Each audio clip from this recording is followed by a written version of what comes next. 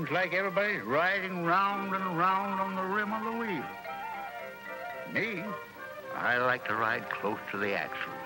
That way you don't get shook up so bad. Can't understand why so many folks spend so much time and energy on the rim of the wheel when it's so much simpler and easier to stay right close to the axle.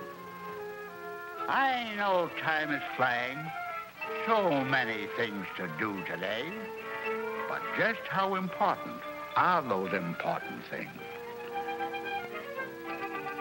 Nowadays, seems like some folks are always on the go, always in a hurry, always in a hurry to get somewhere, always in a hurry to get nowhere. That's just the way it was with Virginia Sutton.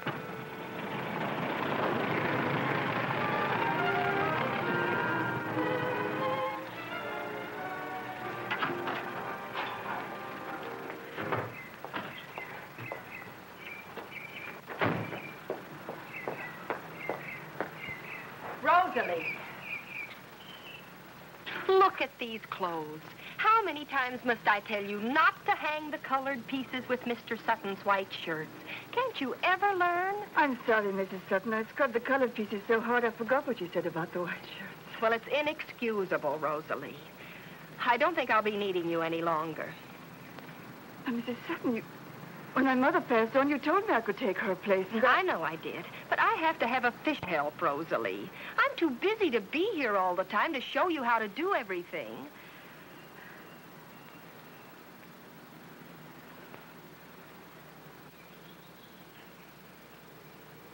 Good afternoon, Virginia. How are you? Hello, Mrs. Hammond. Oh, what a day. This morning I had to help Kent out at the office. Then I dashed over for PTA. After that, there was a committee meeting. Tonight it's hobby club. And I still have to get dinner ready. Virginia, you're all upset. It's been such a hot day. Let me make you some lemonade. Oh, that sounds so good. But I just don't dare take the time. It'll be another half hour before your boys come home from school. Just long enough to relax a bit. Do come. I think I will. Thank you.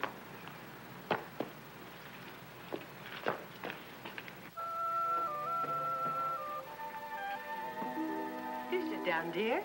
Oh. Relax. That looks good. Have a cookie. These are delicious. You must show me how to make them. Well, I'll be delighted. But you're always so very busy. Oh, you can say that again. Frankly, I just don't know where my time goes. By the way, I've been wanting to talk to you about some plans for our Bible classes. But you're not up to it now, are you, dear? Please, not today, Mrs. Hammond. I'm sorry. It's just that things seem to pile up so. Frankly, I've even been thinking I might have to give up some of my church activities in order... Oh, Virginia, it can't possibly be that bad. Well, you just don't realize. I never have a minute to myself. Tell me, how did you ever manage when your 4 girls were growing up? Oh, by putting first things first. You know, Virginia, many of us spend most of our time doing things which really don't matter. That's almost a sermon. Well, I didn't mean it to be, dear. It's just that, well, it has helped me, and I'd like to pass it on to you.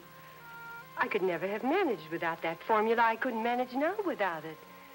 Not a day ever passes but that I have a quiet period of communion with God. And whatever the amount of time I've spent has been more than compensated by... Save me some lemonade? Of course, Dad. Come, sit here with us. How are you, Mr. Dickerson? Oh, fair to middling. Please do sit down, Dad. No, I'll take mine with me. I can't abide women, especially gallivanting women. I'll be back for dinner. Well, that's the first time I've ever been called gallivanting. Oh, you mustn't take what Dad says seriously. Honestly, I don't know which is the harder to manage. 80-year-old Dad Dickerson or 9-year-old Tommy. Tommy's your husband's nephew, isn't he? Yes. He was orphaned when he was 2. You know, it's very kind of you to make a home for both your father and Tommy. Well, after a house full of girls, it's nice having a boy to raise. Which reminds me, it's time for Billy and Johnny to come home. I've got to run. Johnny, you slice that while I cut this. Yeah, let's have church up nursing, huh? Okay. Johnny. Can't you boys leave things alone? Johnny, that loaf was for supper. Can't we even have a teeny-weeny piece, please, Mom? No, dear, no. Look at this mess. Let me tell you about the ball game, Mom. Not now, honey, not now. What's wrong, Mom? Don't you feel good? Of course I do, dear. It's just that I'm in a hurry to get supper. Here, this should hold you till then. Now scoot outside and play.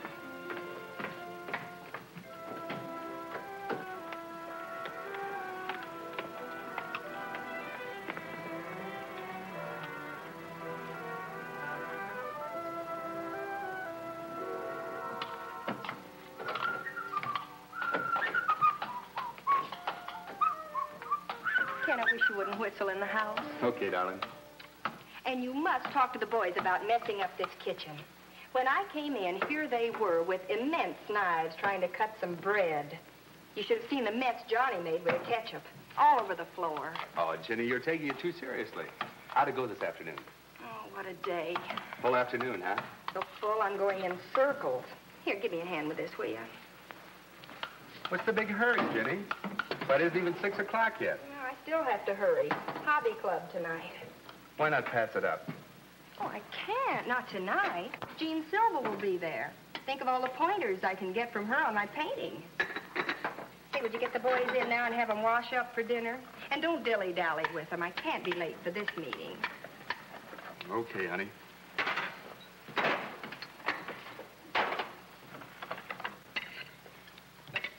May we please be excused? Can we go watch television, Mom? I suppose so. Go ahead, you're excused. Come on.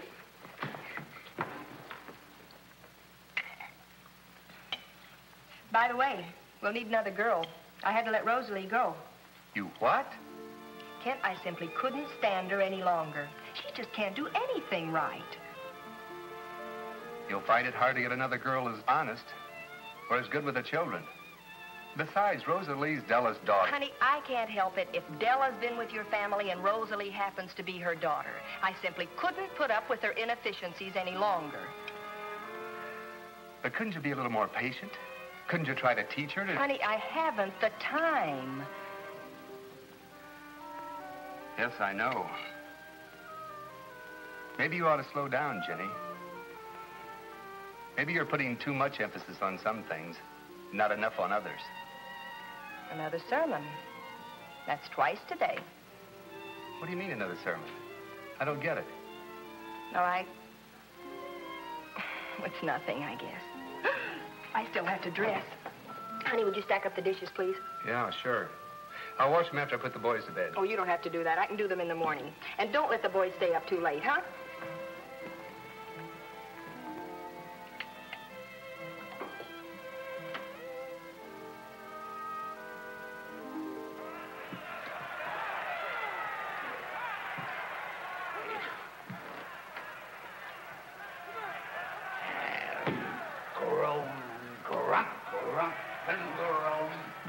Groan and grunt.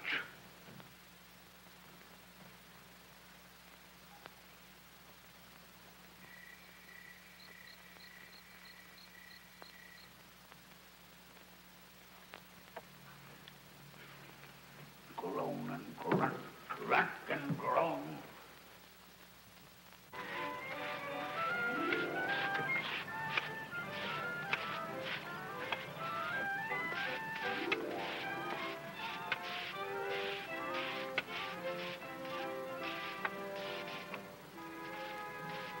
Virginia Sutton, where were you last night? At a club meeting. Why? Well, if you ask me, I think you're doing too much silly gallivanting. But I didn't ask you. But I'm telling you, you're, Sorry, I haven't the time. I'm in a hurry. Haven't time. Always in a hurry. So much time spent on the flesh, but nothing on the spirit. Now, look here, Dad Dickerson. I think Now, that don't you look here, Dad Dixon, to me, young lady. It's about time you realize that life's something to be appreciated, to be lived, enjoyed. You can't do it when you're always on edge, always ready to snap at something. Now you've got a fine husband, and young ones, too. Now it seems to me that you want to... Can't get me! That I can! That I can! Billy, Johnny, look at this. I'm sorry, Mom. It was only an accident. Accident. It was just plain carelessness, inexcusable carelessness. Now you get back in the house and sit in a chair till I tell you you can get up.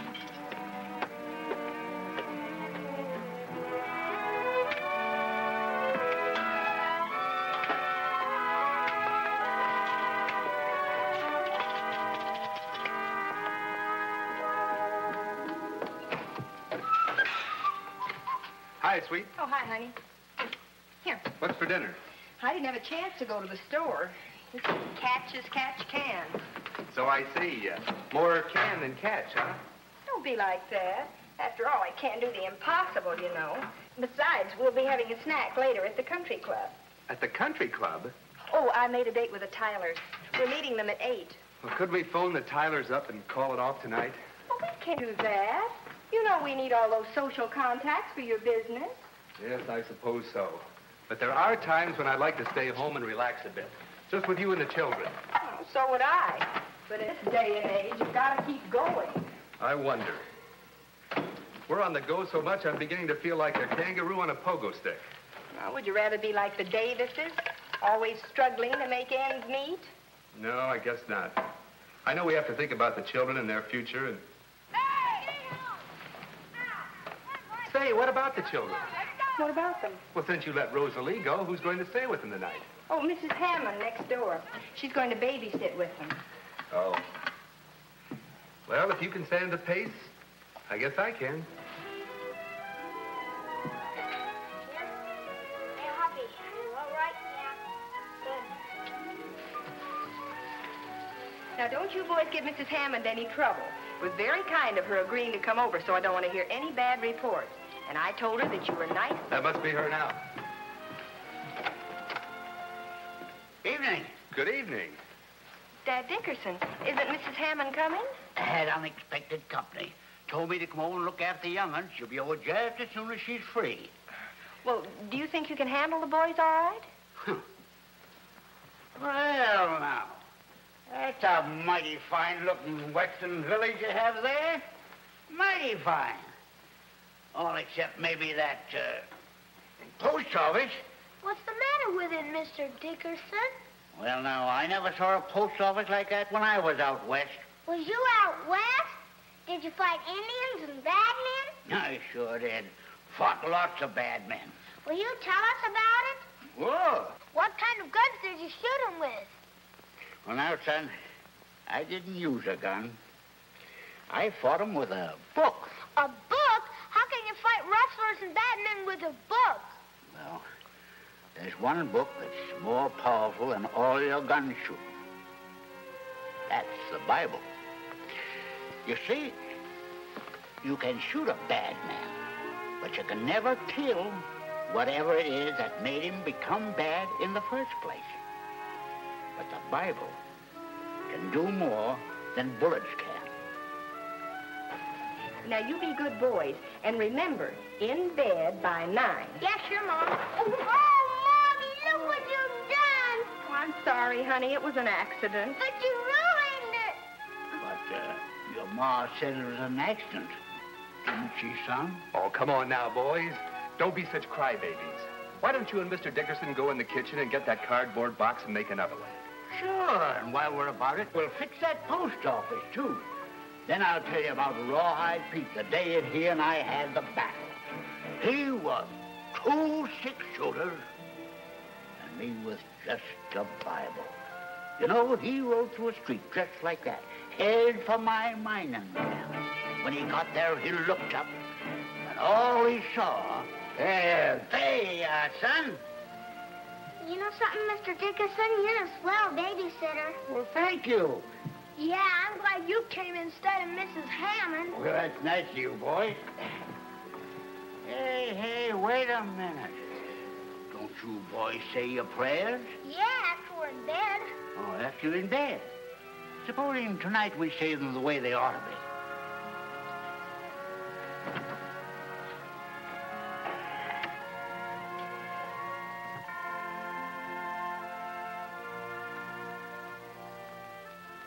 This day is over, Lord, and we thank you for the blessings. We thank thee for saving us from our sins and sorrows. Save us by day and guard us by night, and lead us ever onward through the mercy of Jesus Christ. Amen. Amen.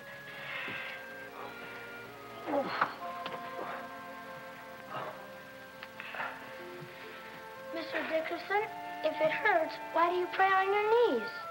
Well, that's the only way to pray, son. Leastwise for me. Keeps reminding me to be humble and submit myself to the will of the Lord. All right, now, into bed. Come on. Sit. Tomorrow's another day. There you are, son. Now, wrap yourself up, and I'll tell you about Rawhide Pete's brother Pinto. Good night.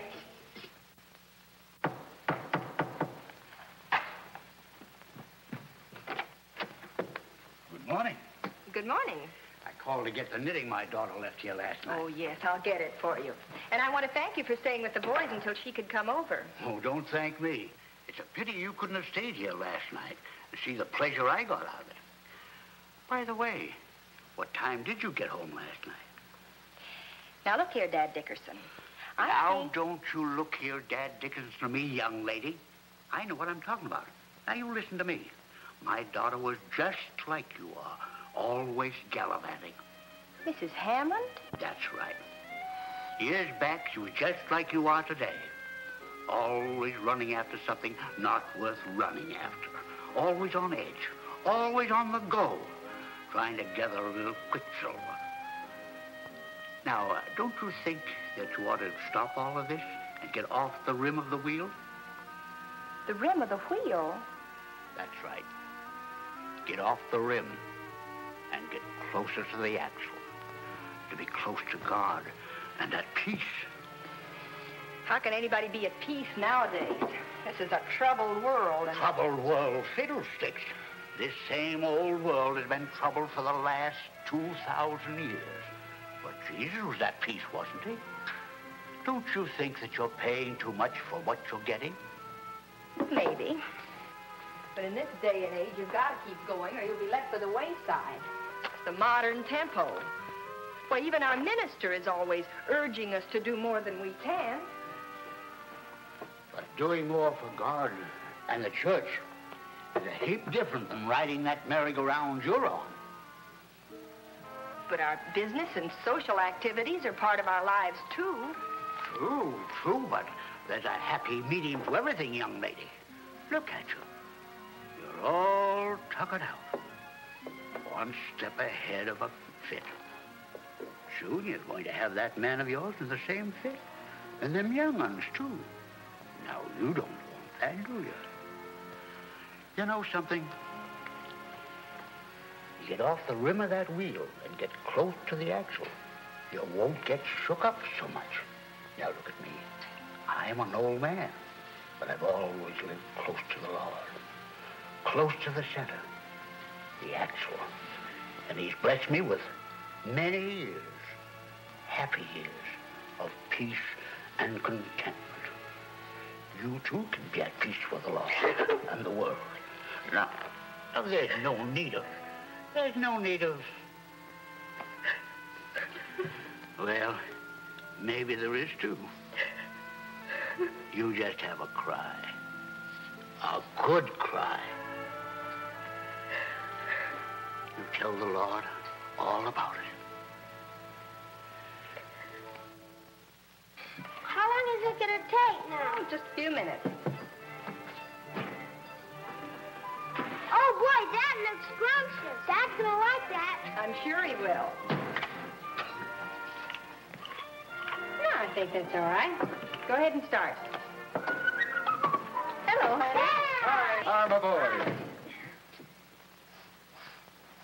Hey, what's for supper? Supper's super tonight. Supper's swell.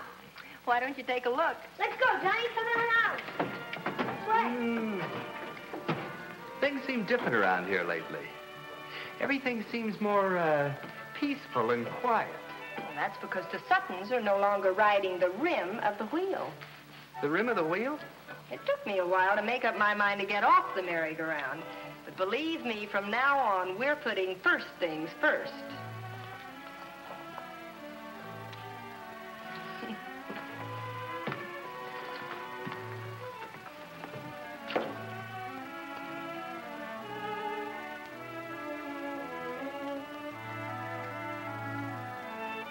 You know, I like the way things are working out around here. So do I. Thanks to old Dad Dickerson, bless his heart. Dad Dickerson? Mm-hmm. He's the one who helped me get off the rim of the wheel. As he puts it, stay close to the axle. Yes, sir. Stay close to the axle. That way you don't get shook up so bad. That way you, too, can be at peace with God and with the world.